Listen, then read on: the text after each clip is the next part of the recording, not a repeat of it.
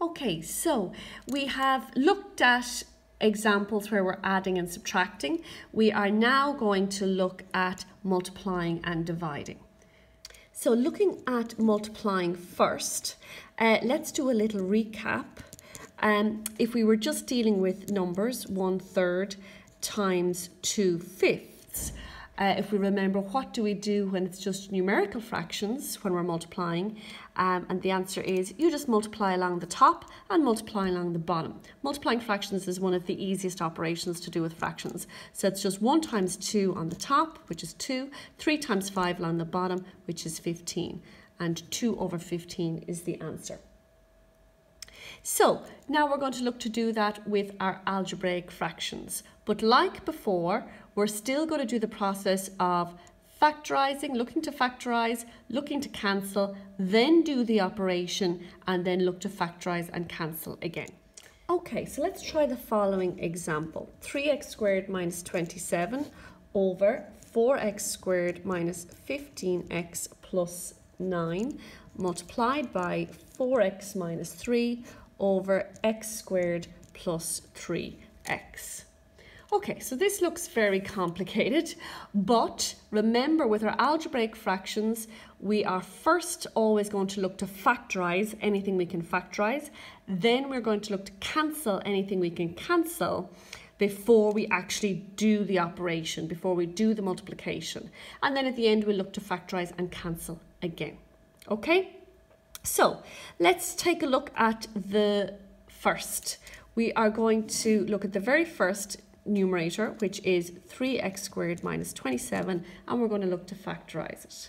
So what's common here is 3, so we'll pull it out, and to get 3x squared back again, you'd need to multiply by an x squared and then a minus 9, and if you spot, x squared minus 9 is actually the difference of 2 squares. So we're going to further factorise this, open up the 2 brackets, and for the difference of 2 squares, we're going to get x by x, and to get a 9, of course, 3 by 3. And a difference of 2 squares, we're going to have a plus in one bracket and a minus in the other. All right, so that is the numerator on the left-hand side factorised. Now let's look at the denominator on the left-hand side, and of course we have 4x squared minus 15x plus 9, which is a quadratic trinomial. So we're going to do our 4-step method here. First number by last number, which is 4 times 9, which is 36. And now we're going to look for factors of 36 to make a minus 15, to add or subtract to make a minus 15. So factors of 36 would be 6 times 6. That won't work to make minus 15. Or 12 times 3. Okay, 12 and 3 would work. Let's see if we can get the signs right. In order to make a minus 15, of course, it would have to be minus 12 and minus 3. So let's check that this works. Will these two multiply to make 36? A minus 12 by a minus 3 would make a plus 36, that's correct. And add together to make a minus 15.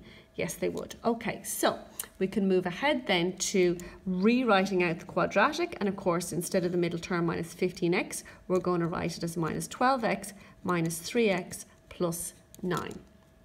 Okay, so looking at 4x squared minus 12x, what's common to both is, of course, 4x. And we need to multiply by an x minus 3. And then common to 3x and 9 is a 3. And of course, we want these brackets to be the same. So let's check we can get a sign here that works. To get a minus 3x, that would have to be minus. And double check minus 3 by minus 3 is a plus 9. And it is. So we have 4x minus 3 in one bracket and x minus 3 in the other. Okay, so that's the denominator on the left-hand side. So now we have 4x minus 3 as the numerator here. Well, there's nothing more we can do with that. We can't take out a common term. It's not any of the other types, so that will be left as it is. And then the last bit is x squared plus 3x, and that we will be able to factorise. X squared plus 3x, if we pull out the common term x, we'd get x by x plus 3. Okay, so now we've factorised everything we can factorise. Let's now put them back and we can then look to cancel if we can. So instead of the 3x squared minus 27, we're now going to put its factorised version, 3 brackets x plus 3 by x minus 3 all over. instead of 4x squared minus 15x plus 9, we're going to put its factorized version, and we have 4x minus 3 in one bracket there and x minus 3 in the other. Multiply, and of course we didn't factorize the 4x minus 3, we couldn't, but the denominator here we were able to factorize x by x plus 3. Now, what we can do here, of course, just looking at this fraction on its own, is we can cancel the x minus 3 on the top with the x minus 3 on the bottom, because x minus 3 on the top is being multiplied to everything on the top, and the x minus 3 on the bottom is being multiplied to everything on the bottom. Okay, so that helps us out somewhat, and we're left with this. And of course now we're going to multiply. And when you multiply, you're going to multiply along the top and you're going to multiply along the bottom. Now, all I'm going to do is put them together in brackets to indicate the multiplication, because I don't really want to multiply out the terms, because if I can cancel again, I would be looking to factorize and then to cancel. So I don't want to multiply it out to then have to go and factorize it again. So leave it like this, because this is in its factorized version. And I can cancel again now when I have them here like this, because the 4x minus 3 on the top here is being multiplied to everything else on the top, and the 4x minus 3 on the bottom is being multiplied to everything else on the bottom, as is the x plus 3 and the x plus 3. So all I'm actually left with is 3 on the top over x, and that is my answer. Okay, so let's have a look at the division of algebraic fractions. So, recap first of all on how to divide numerical fractions. So let's say you had 3/5 divide by 1/3. So if you remember with numerical fractions, when we are dividing, the process is to flip the second fraction and change to times. So it becomes 3/5. We flip the second fraction, so flip it upside down. So instead of 1 over 3, it's 3 over 1. And we change the division to times. That is how we always have dealt with division of fractions in the past. So we end up then doing the multiplication. So we're multiplying these fractions together now. And when you multiply fractions, you multiply along the top and multiply along the bottom. So we get 3 times 3 is 9 on the top, and 5 times 1 is 5 on the bottom. So that is the answer to that division.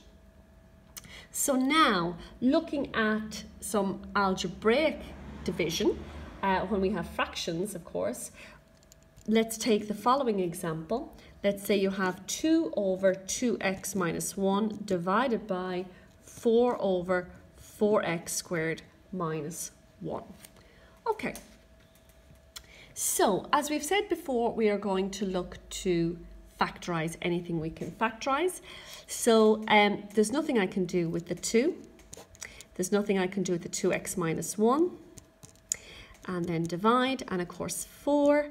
Nothing I can do with 4, but 4x squared minus 1 is, of course, if you spot it, the difference of 2 squares. So it would be 2x by 2x and 1 by 1, and of course a plus in one bracket and minus in the other. Okay, so now you'd look to cancel. There's nothing I can cancel here, there's nothing I can cancel here, so I'm now going to look to do the operation. So in order to do the division, we are of course going to flip the second fraction and change this to times. So it's going to be 2 over 2x minus 1, and when we flip the second fraction, we're going to get 2x plus 1 by 2x minus 1 over 4. So now it's multiplication. So we're going to multiply along the top and multiply along the bottom. And remember what I said, we're going to keep it in factorized form. We're not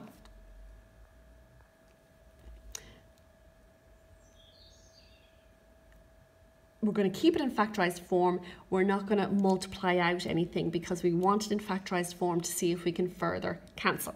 So multiplying along the top, we'd end up with 2 times 2x plus 1 times 2x minus 1. And on the bottom, we're going to end up with 2x minus 1 times 4. So now we can see quite clearly, because we haven't multiplied out the brackets, that we can cancel the 2x minus 1 with the 2x minus 1 on top. So I'm left with 2 times 2x plus 1 over 4.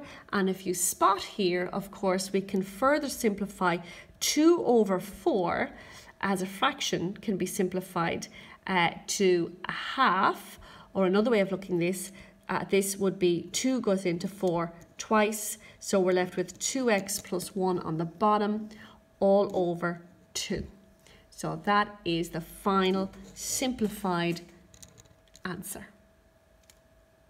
Okay, let's just consider this tricky question where we're asked to simplify this kind of a fraction, where we have a fraction within the fraction, if you like. Key thing to remember here is, I'm going to do another little recap. Bear in mind, let's say you have just a simple numerical fraction. Say you have 3/5.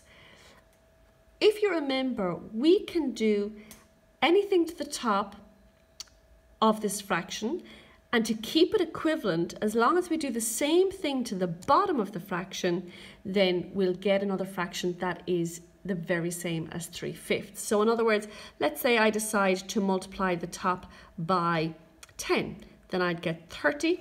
3 times 10 is 30. If I do the very same thing to the bottom, I will get 5 times 10 is 50. In other words, you're timesing 10 to the top and the bottom. Then 30 over 50 is the very same as 3/5. They are equivalent fractions. So again, if I take 3/5 and I multiply by something else, doesn't matter what, let's say I multiply by 6. This time, 3 times 6 is 18. Then as long as I multiply by 6 on the bottom, I will still get an equivalent fraction. 18 over 30 is also the same as 30 over 50 and the same as 3/5. Okay, so I need you to be aware of that idea when we deal with this tricky question, okay? Because if you have a denominator of 4 here, you have a denominator of 2 here, it all looks very nasty that you've got fractions within fractions. If you remember the idea that as long as I multiply the top by the same thing that I multiply the bottom, I'm going to be left with something that is equivalent to this. So what I'm going to look to do is I'm going to look to multiply everything on the top by 4. And if I multiply everything on the top by 4 and I do the very same to the bottom, then what I'm going to end up with is with an equivalent fraction, but a much more simplified fraction. Okay, so we're going to multiply everything on the top by 4. That means I'm going to multiply the y by 4 and the quarter by 4. So I'm going to multiply this by 4 and this by 4. Of course, if I multiply everything on the top by 4, I've got to multiply everything on the bottom by 4 as well. Once I'm doing the same thing to the top and the bottom, I'm getting an equivalent fraction. So I multiply everything on the top by 4 and everything on the bottom by 4. Now the reason I picked 4, of course, was so that when I multiply by 4 here and then divide by 4, that of course is going to cancel. So what I'm then left with is 4 times y on the top, plus that has cancelled with the divide by 4 to leave just 1 there, all over, and 4 times a half, of course, is actually 2. So there is your answer, your simplified fraction.